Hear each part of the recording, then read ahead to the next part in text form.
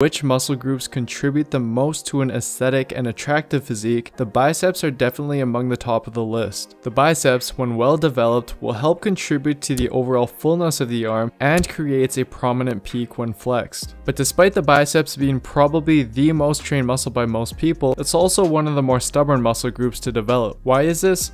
Well, mainly because aimlessly picking up a dumbbell and curling it likely isn't going to be enough to provide you with the biceps development you're looking for. Instead, you need to pay close attention to how exactly you're performing your biceps exercises and use a more methodological approach when training them. Take this video of me curling for example. If you can't spot at least 2 of the mistakes I'm making, then chances are you're probably doing one of them, which might very well be the mistake sabotaging your growth. Therefore, in this video, I'll go through 5 of the most common mistakes people make that hinders biceps growth.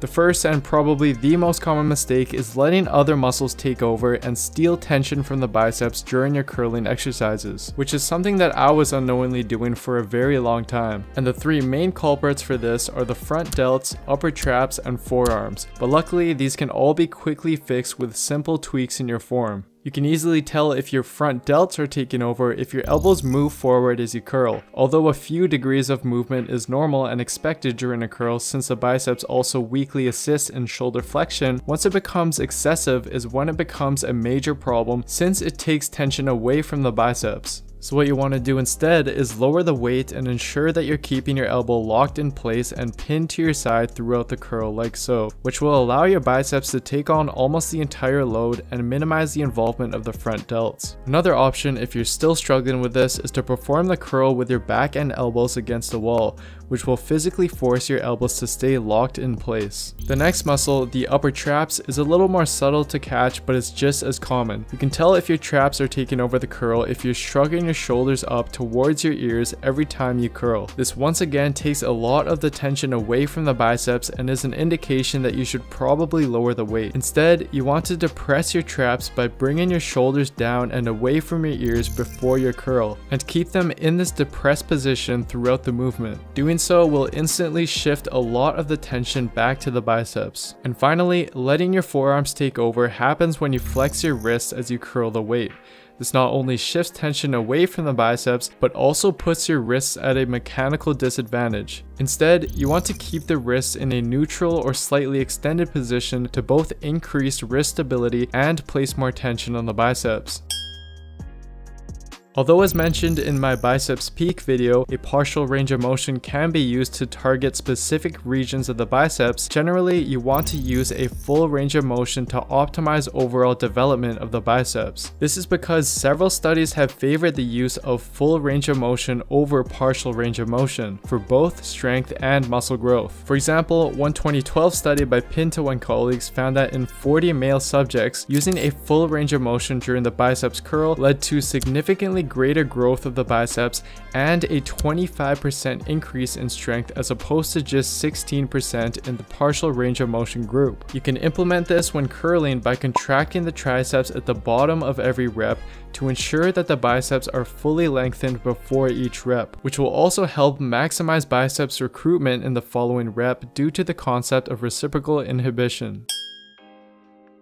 Although the previous tip will dramatically improve the tension placed on the biceps, it's also important that you actually feel and focus on the biceps working during your exercises. And yes, this will make a huge difference in your growth. For example, one very recent 2018 study by Schoenfeld and colleagues found that subjects who use this mind to muscle idea by focusing on squeezing the biceps during each rep of a curl experience almost double the muscle growth in their biceps compared to subjects who were instructed to just simply get the weight up. So instead of just trying to curl the weight up, you need to focus on really feeling the biceps working, which often will require you to set your ego aside and lighten the weight that you use. And one helpful cue to think about as you curl is to think about squeezing the bar into your body. So think about squeezing your biceps to move the bar towards your body as opposed to thinking about just simply lifting the weight. Doing so will help enhance the contraction of your biceps during each rep. I've made this point clear in a few of my past videos that in order to get well-rounded development of the biceps, you need to train both the short head and the long head. We can emphasize the short head more by utilizing biceps exercises where the elbows are moved in front of the body, which causes the long head to enter active insufficiency. Exercises that accomplish this are spider curls, preacher curls, chin-ups, and so on. And on the other hand, we can emphasize the long head more by utilizing biceps exercises where the elbows are moved behind the body. Exercises that accomplish this are incline dumbbell curls, behind the body cable curls, and drag curls. But rather than trying to perform all of these exercises, I suggest that for those past the beginner stage, you can include 1 to 2 exercises for the short head and 1 to 2 exercises for the long head in your overall routine, and focus on progressing these movements over time.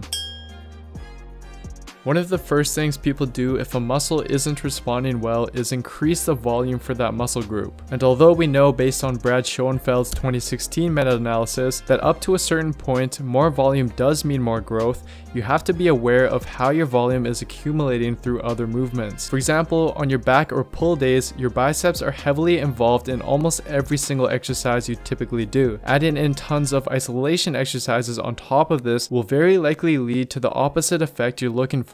This is especially true in the case of non-responders, since research shows that they typically exhibit a magnified inflammatory response to training compared to high responders, simply meaning that they exhibit more inflammation and muscle damage than usual after training, and indicates that a lower volume approach may in fact be ideal. So instead, if you aren't seeing the results that you want despite increasing volume, take a step back and decrease the volume dedicated to your biceps and see how they respond. Instead of, for example, adding in 4 or more biceps isolation exercises to your overall routine, stick to just a couple and focus on progressively overloading those as well as your main pulling movements. It's very likely that you'll find your biceps respond much better to this adjusted level of volume. That's pretty much it for the video, guys. To sum up the video, here are the main points that I want you to take away. If you've been struggling with growing your biceps, then it's very likely